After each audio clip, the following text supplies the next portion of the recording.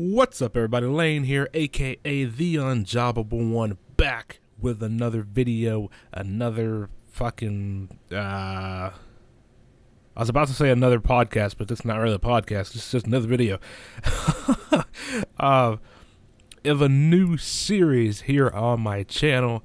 I told you guys I was going to be doing like a booking fantasy type series, and that's what we're doing, and today we book Baron Corbin. Now, to address Steven Larson here for a second, because I'm probably going to share this video with them. If you two do watch this, just know Baron Corbin is the greatest of all time, and he will be remembered as the greatest of all time, because it would be me who would book him to be the greatest of all time. I don't know what the fuck I'm saying. Baron Corbin is not going to be the greatest of all time. That's obviously smoke up the damn chimney.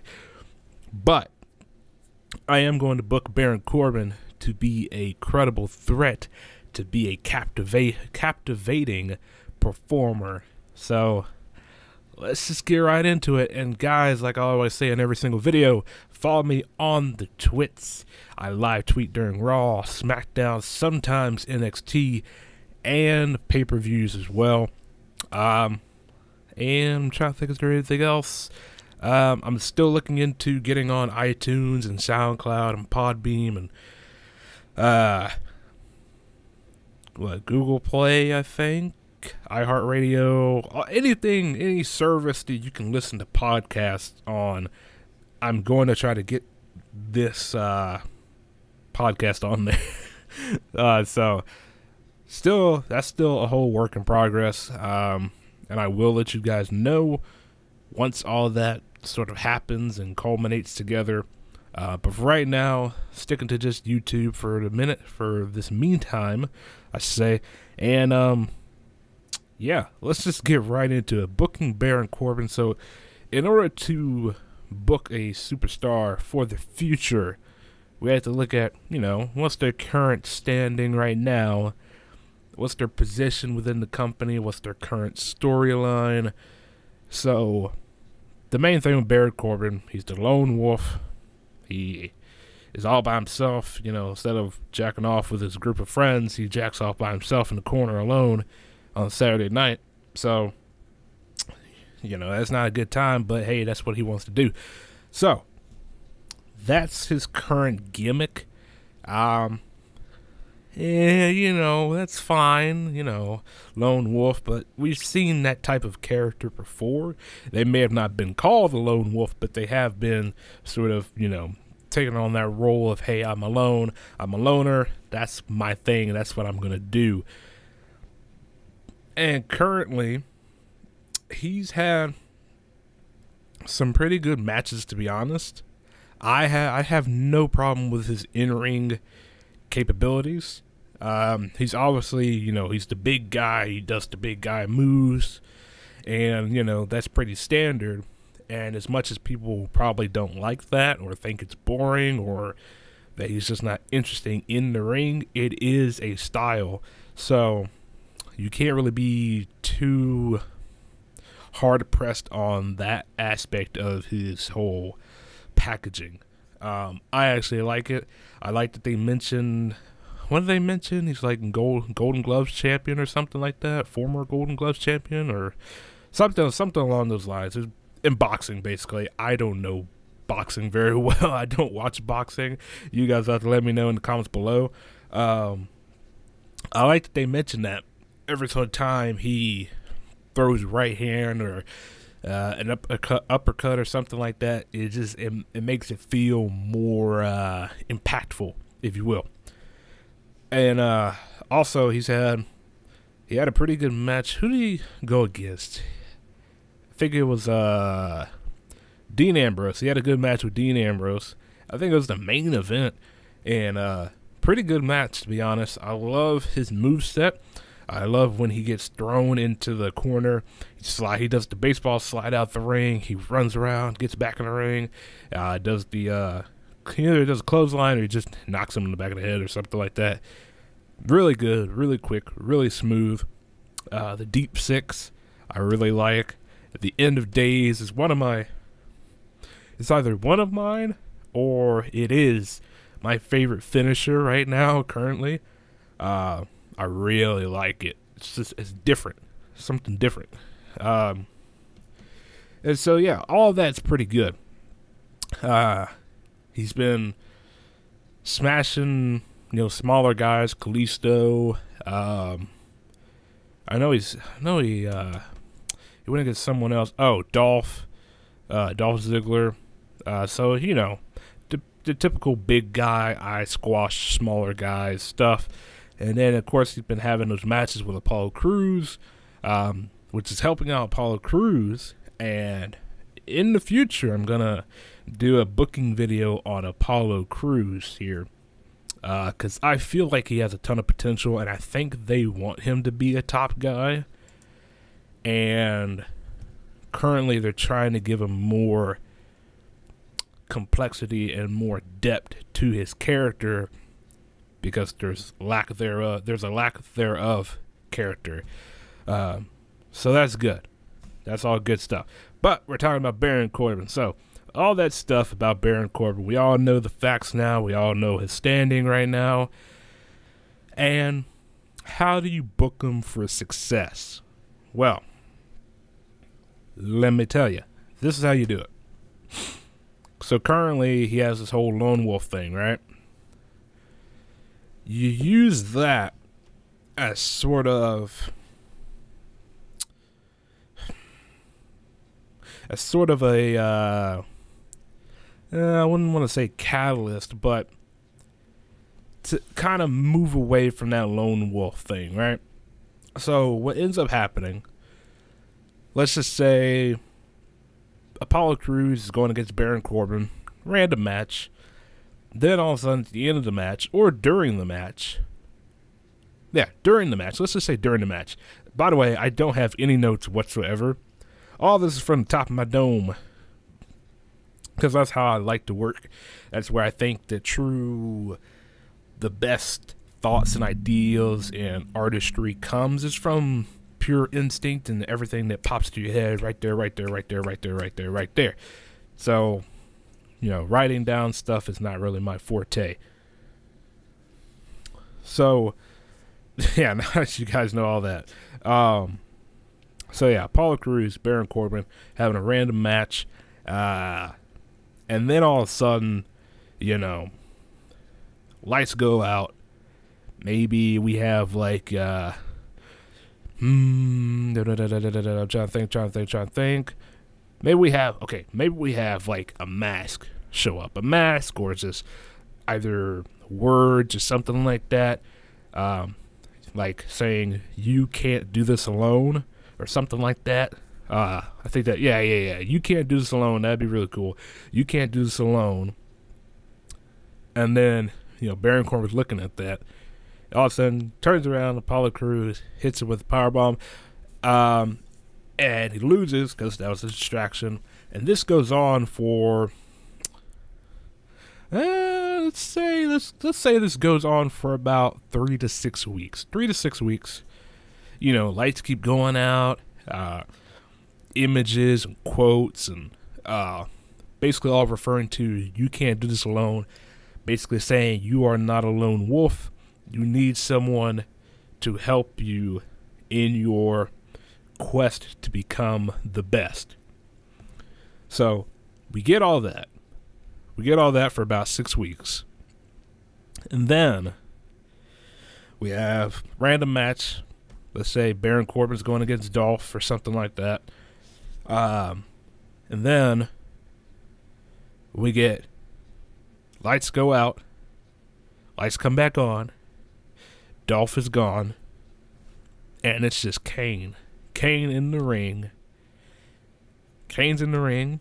And Baron Corbin's staring at him. And then the lights go back out. And Kane is gone. So, and then Dolph is still not there. So that basically sets up, hey, yes, this is Kane that's doing all this. And he's basically trying to get Baron Corbin to embrace the darkness and hell and the fire and the flames and all that stuff. Oh, and by the way, disclaimer, this is not turning Baron Corbin into Kane 2.0. That's not what this is. He's not going to wear flame gear or anything like that. I'm not making him Kane 2.0 because there will never be another Kane. Kane is a once in a lifetime, if you ask me. So that's just a full disclaimer. So, the next week on SmackDown, Baron Corbin comes out, hopefully, after getting some promo lessons and promo practice in, because he's terrible on the mic. I should have mentioned that at the beginning also when I was doing the facts about Baron Corbin. He's not good on the mic. So, he comes out, delivers a promo, tells my Kane, I don't need you, I don't need your help. I am the lone wolf. I do this all for me and no one else. I'm here to make money. That's what I'm here to do. And then Kane comes out. No, lights go out. Kane is in the ring, destroys Baron Corbin. I mean, demolishes him. This is the worst we've ever seen Baron Corbin be just demolished in the ring. So, for the next, let's say, because you don't want to make the crowd be bored of this constant attacking, because that can get a little boring and drawn out. So for the next, let's just say 3 weeks. For the next 3 weeks, Kane is beating the piss out of Baron Corbin, just demolishing him. And we get this sort of sympathetic, you might sometimes get this little sympathetic feel for Baron Corbin after his beatings, because he's starting to get this look in his eyes and in his face that, do I really need this guy's help? Or, you know, is this really good for me? Should I continue to let this happen? You know, this complexity to him, which he doesn't have currently at this point. So, then the next week, we get a backstage segment where maybe Baron Corbin is like, I don't know, he's in his little dungeon room, like black and red or whatever the fuck. And you hear a figure talking in the background, you know, saying, hey, I mean, not a, but like, you know, you need the darkness, Baron. You need hell. You need the fire. You need, you know, all this stuff to make you a monster and to make you threatening and to be, you know, a machine. Go out there and destroy people and, you know, and all that type of stuff. You know, and it's Kane. Kane comes out, probably out of focus, out of camera or whatever, and he's talking to Baron. And Baron, this whole time, just has his stoned look on his face, just no expression whatsoever, but it almost looks like an expression. You know what I mean? How some people can give no expression, but it ends up being an expression. Even of itself, it's a very complex thing. It does a little bit of that, and then Baron looks up at him, and Kane just holds out a box. You know, a fancier looking box, not just a damn cardboard Amazon box or some bullshit like that. But like, he hands him a box. He opens it. And then he looks up at Kane. Cut to black. So, that's the last we see of Baron Corbin for about, let's just say, you know, I know SmackDown doesn't have a whole lot of people, But just, take people from tag teams and put them in singles competitions and stuff like that, At least get your tag teams out there, because currently the state of SmackDown, their tag team division is severely lacking in terms of being on screen. So, put one of them out there while Baron Corbin's gone, because he's going to be gone for, let's just say he's gone for, we don't want to do it too long. Let's just say he's gone for a month. How about that? Month and a half, maybe even 2 months. Maybe 3, but that'd be pushing it. Because we don't want him off TV that long. Because we want people to still have that lasting image of him opening the box and looking up at Kane and all that good stuff. We still want that fresh in the people's minds. So then Baron Corbin returns as this newly masked machine.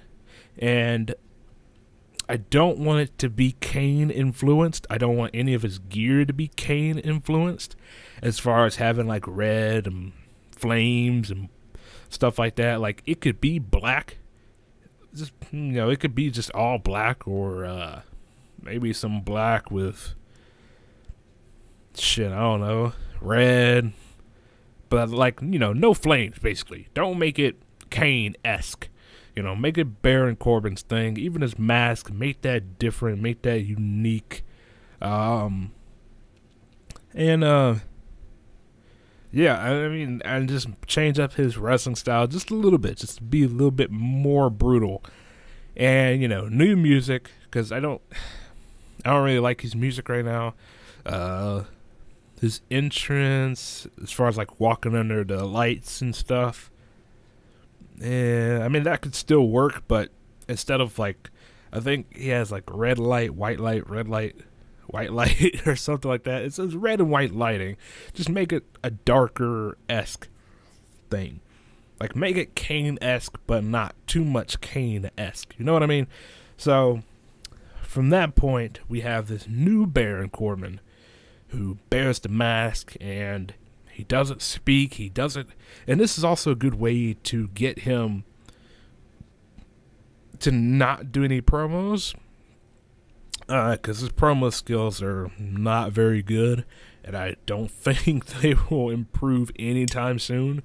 So this is a good way for him to not talk anymore on the mic until, it's about that time to maybe take the mask off of him, or to start letting him do promos like a year or 2 from now or something like that, once he's gotten much better and more comfortable at it.